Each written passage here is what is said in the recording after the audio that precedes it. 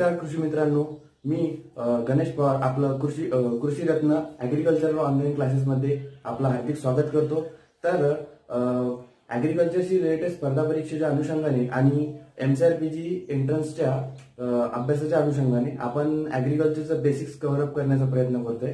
तर त्यामध्ये आपण सॉइल सायन्स हा सब्जेक्ट सध्या कंटिन्यू करतोय। तर त्यामध्ये आपण आता 3-4 टॉपिक कव्हर केलेले आहेत आणि समोरील टॉपिक आता आपण वन बाय वन घेऊया। तर मित्रांनो, आजचा टॉपिक आहे रॉक्स अँड मिनरल्स। आपल्याला माहिती आहे सर्वांना की जे आपल्या सॉइलचे कंपोनंट आहे त्याच्यामध्ये मेजरली मिनरल्स हा पार्ट खूप जास्त अबंडंट आहे, म्हणजे नियर अबाउट 45%। त्याच्यामुळे मिनरल्स हे एक सॉइलचा एक महत्त्वपूर्ण घटक आहे, त्याच्यामुळे त्याचा अभ्यास करणं आपल्याला अभिप्रेत आहे। तर त्यामुळे आपण सुरुवात करूया मिनरल्स पासून।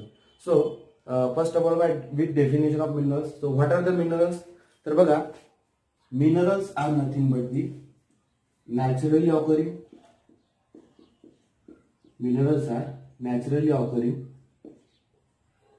inorganic homogeneous compounds containing one or two elements or more than two elements which are definite chemical composition and characteristic geometric form। बघा, डेफिनेशन आपल्याला मिनरल्स म्हणजे काय हे क्लिअर करून देते। बघा, हे 5 ते 6 शब्द महत्वाचे आहेत। What R minerals? Minerals R naturally occurring. Okay, ते नॅचरली अवेलेबल आहे। त्याच्यानंतर they are inorganic.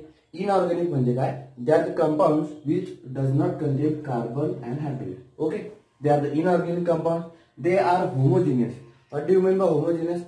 Homogeneous means they contain the components of that mineral are in equal proportion. Okay, the all components of that mineral are in equal proportion. That is what I mean by homogeneous.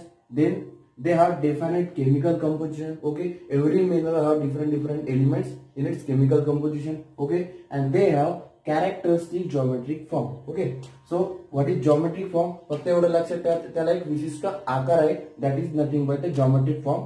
ते आपण त्याच्या characters मध्ये वेल explain करूया। So परत एकदा repeat करू। What R the minerals? Minerals R the naturally occurring inorganic homogeneous compounds of one और more elements having definite chemical composition and characteristic geometric form.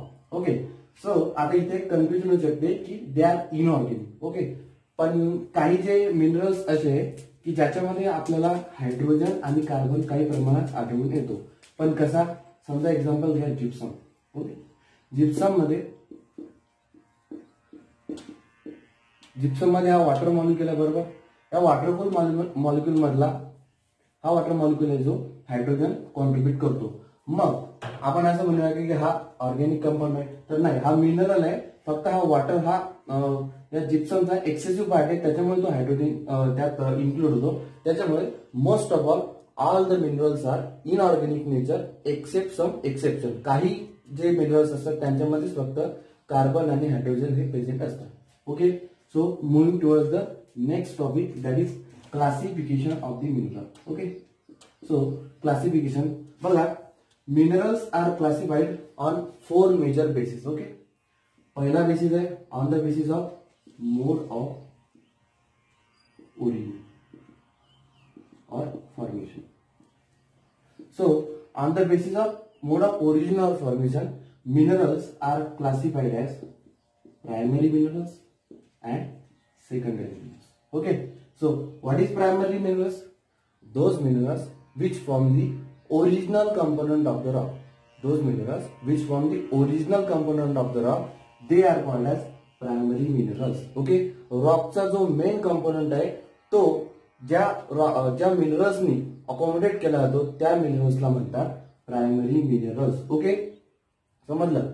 तर हे जे प्रायमरी मिनरल्स जे आहे ते सिल्ट आणि सॅन्ड फ्रॅक्शन्स मध्ये आढळून येतात। आता सिल्ट आणि सॅन्ड फ्रॅक्शन्स काय? तर सॉइलच्या ज्या फिजिकल प्रॉपर्टीज आहेत त्यातलं सॉइल टेक्स्चर, त्याच्यामध्ये वेगवेगळे सॉइलचे टेक्स्चर्स असतात, सॅन्ड, सिल्ट, के वगैरे वगैरे। तर त्याच्यामधल्या सिल्ट आणि सॅन्ड ह्या फ्रॅक्शन्स मध्ये प्रायमरी मिनरल्स हे प्रिडॉमिनेट करतात. बस एवढं लक्षात ठेवा. बाकी सिल्ट सँड त्याचं टेक्स्चर आहे ते आपण नेक्स्ट लेक्चरमध्ये कव्हर अप करूया. फक्त एवढं लक्षात ठेवा की primary minerals R प्रिडॉमिनेट in silt and sand fractions. Okay, याचे जर एक्झाम्पल बघितले मित्रांनो तर याचे एक्झाम्पल्स आहे फेल्डस्पार, हॉर्नब्लेंडे अँड मायका. याचे एक्झाम्पल्स तुम्हाला क्लिअरली पाठ करायचे आहे. ते तुमच्या लेवलने तुम्ही काहीतरी जे काय तुमच्या पर्यायाने पाठ करा. याचे एक्झाम्पल्स एक्झाम मध्ये विचारले जातात. Okay, then secondary minerals. What do you mean by secondary minerals? Secondary minerals R those minerals which are introduced,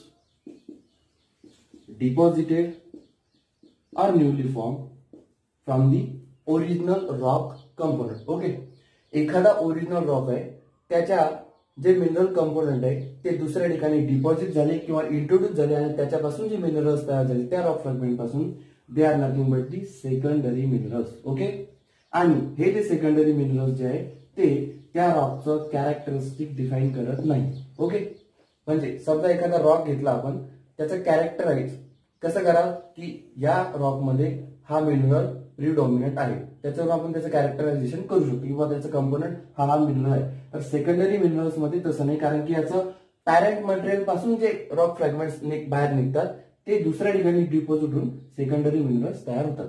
okay, तर याचे जर का आपण एक्झाम्पल बघितले तर लिमोनाइट, जिप्साइट, सर्व प्रकारचे क्ले मिनरल्स एक्सेट्रा एक्सेट्रा. याचे सुद्धा तुम्हाला एक्झाम्पल्स लक्षात ठेवायचे आहे. आणि हे जे सेकंडरी मिनरल्स आहे they are प्रीडॉमिनंट in the clay fractions. Okay, जे क्ले फ्रॅक्शन्स असतात, जी एकदम बारीक माती असते त्या फ्रॅक्शन्स मध्ये हे सेकंडरी मिनरल्स हे प्रीडॉमिनंट असतात आणि काही प्रमाणात सिल्ट फ्रॅक्शन्स मध्ये सुद्धा प्रेझेंट असतं. Okay, this is all about the classification of minerals on the basis of origin और formation. Okay, so moving towards the second classification of minerals, that is the classification of mineral on the basis of characteristic component. Okay, second basis on the basis of characteristic component. So on the basis of characteristic component, the minerals are classified as essential minerals and accessory minerals. Okay, so what are essential minerals? Essential minerals are nothing but those minerals which forms the chief constituent of that rock. Okay, म्हणजे काय, एखाद्या रॉकचा chief constituent जो असतो that they are the essential minerals of that rock. Okay, म्हणजेच काय की त्या रॉकचं particular characteristic which is well explained by that particular mineral, they are nothing but the essential minerals. Okay, त्या रॉकचा चीफ कन्स्टिट्यूएंट जो असतो तो असतो इसेन्शियल मिनरल्स. याचे एक्झाम्पल्स बघा, फेल्डस्पार आहे, पायरोक्सिन्स आहे, अँफिबोल्स, मायका एक्सेट्रा एक्सेट्रा. याचे एक्झाम्पल तुम्ही पाठ करून घ्या. त्याच्यानंतर आहे accessory minerals. What is accessory minerals? Accessory minerals R those which are present in very limited amount and it's presence or absence is of no consequence regarding to define the character of that particular rock. म्हणजेच काय, हे जे accessory minerals आहे एखाद्या particular rock मध्ये असले काय किंवा नसले काय, परंतु त्या रॉकचं जे कॅरेक्टर आहे, जे मेन कॅरेक्टर आहे ते ह्या मिनरल्स वरून डिफाईन करता येऊ शकत नाही, कारण की ते खूप ट्रेस अमाऊंट मध्ये त्या रॉक मध्ये प्रेझेंट असतात. ओके, समजलं. याचे एक्झाम्पल घ्यायचे झालं टर्मॅलिन आणि मॅग्नेटाइट. Okay, so this is about the classification of minerals on the basis of mode of characteristic component. Okay, so this is second classification. Now the third and very most important classification of the mineral, that is on the basis of specific gravity. Okay, आता specific gravity म्हणजे काय हे तुम्हाला general characteristics, physical characteristics of the minerals याच्यामध्ये तुम्हाला डिटेलमध्ये explain करता येईल, करून सांगू. आता सध्या फक्त एवढं लक्षात ठेवा की minerals R classified on specific gravity. तर कसे, on the basis of specific gravity minerals R classified as light minerals and heavy minerals. Okay, so what do you mean by light minerals and heavy minerals? तर बघा, those minerals which having the specific gravity greater than that of 2.85 gram per cubic centimeter, then those minerals are called as heavy minerals, and the minerals which is having specific gravity value less than that of the 2.85 gram per cubic centimeter, they are oftenly called as light minerals.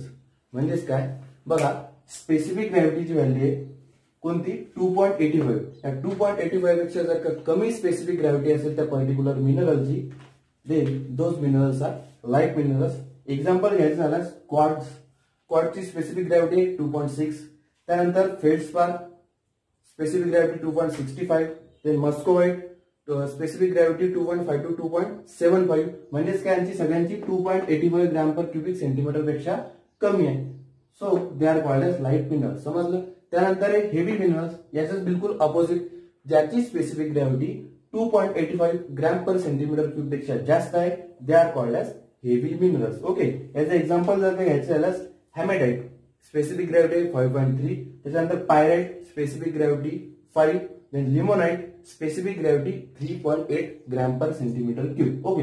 याच्यामध्ये तुम्ही confuse करून घेऊ नका light minerals आणि heavy minerals. म्हणजे हे काही by weight आपण कम्पेअर करत नाही, किंवा मग एखादं सुपर प्लस आपण थिंक करतो लाईट मिनरल्स म्हणजे वजनाने हलके आणि हेवी जे वजनाने झाले, तर असं काही नाही. हे स्पेसिफिक ग्रॅव्हिटीवर आहे. तर हे महत्वाचं एक क्लासिफिकेशन आहे ऑफ मिनरल्स. आणि याचे जे एक्झाम्पल्स आहेत ते बिलकुल तुम्हाला पाठ करता आले पाहिजे. आणि या एक्झाम्पल्सचे विथ पर्टिक्युलर स्पेसिफिक ग्रॅव्हिटी जर तुम्ही लक्षात ठेवलं पाहिजे, एखाद्याच विचारला जाऊ शकते. त्याच्यानंतर शेवटचा जो चौथा जो मोड आहे, to classify the minerals is the on the basis of chemical composition. Okay. On the basis of chemical composition. Okay, so basically on the basis of chemical composition, the minerals are classified into 7 major categories. Okay, in 7 major categories. Which are they? पहली category है native elements. Okay, पहली category native elements. Then oxides end hydroxides. Okay. त्यानंतर sulphates, त्यानंतर sulphides,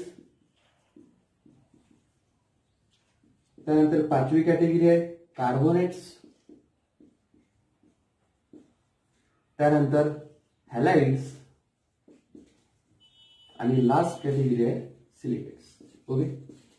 so on the basis of mineral composition, म्हणजे त्या mineral मध्ये नेमकं काय कंपोजिशन आहे त्यानुसार त्यांना वेगवेगळ्या 7 कॅटेगरीज मध्ये डिवाइड केलेलं आहे. तर पहिला आहे नेटिव्ह एलिमेंट. नेटिव्ह एलिमेंट म्हणजे काय, तो मिनरल सरळ सरळ एलिमेंटल फॉर्म मध्ये असला तर त्याला म्हणतो आपण नेटिव्ह एलिमेंट. एक्झाम्पल घ्यायचं झालं elemental sulphur, elemental copper, elemental gold. Okay, elemental gold. तर हे जे सर्व एलिमेंट्स आहेत they are nothing but the minerals, म्हणजे ते त्यांच्या नेटिव्ह फॉर्म मध्ये असले मिनरल, तर they are called age native element. त्यानंतर आहे oxides and hydroxide.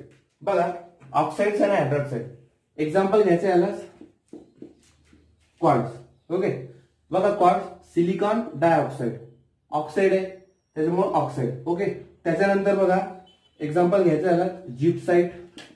Okay. Gypsite काय एल. बघा, हायड्रॉक्साइड आहे, म्हणजेच काय, ज्या मिनरल्स मध्ये ऑक्साइड्स आणि हायड्रॉक्साइड्स असले they are called as oxides and hydroxide mineral. Okay, on the basis of chemical composition. त्याच्यानंतर नेक्स्ट कॅटेगरी आहे बघा सल्फेट्स. सल्फेट्स म्हणजे those containing the sulphur containing minerals, they are called age sulphates. Okay. याचं best example आहे gypsum. Okay. Sulphur containing minerals they are called age sulphates. Then sulphides. Okay. Sulphides the mineral containing sulfide ion, they are called as sulfides. Okay. Example घ्यायचं झाल्यास iron pyrite. बघा, sulphide group आहे, that is iron pyrite, it is known as sulfide mineral. त्याच्यानंतर आहे carbonates. Carbonates म्हणजे काय, they have carbonate group. Okay, example घ्यायचं झालं कॅल्साइट, कॅल्शियम कार्बोनेट. बघा हा कार्बोनेट ग्रुप ज्या मिनरल्स मध्ये असतो they are called age carbonates. त्याच्यानंतर आहे हॅलाइड्स. हॅलाइड्स म्हणजे काय? Those minerals which is having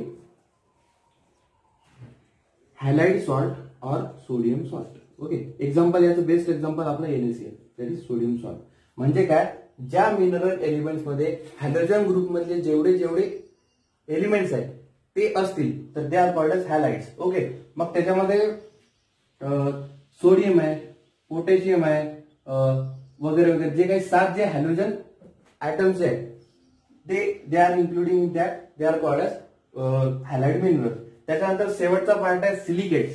silicates नावाचं आहे those minerals containing silica, they are called age silicates. याचं example ऑर्थोक्लेस, that is KAlSi3 word. Okay, बघा ज्या मिनरल मध्ये सिलिका असतो they are categories age silicates. तर हे आहे classification of minerals on the basis of its chemical composition. Okay, तर याच्यामध्ये असं कन्सेप्च्युअल तर काही नाही, सगळं लक्षात ठेवण्यासारखं आहे. तर याचे पर्टिक्युलर एक्झाम्पल्स तुम्ही लक्षात ठेवायचे. Okay, thank you.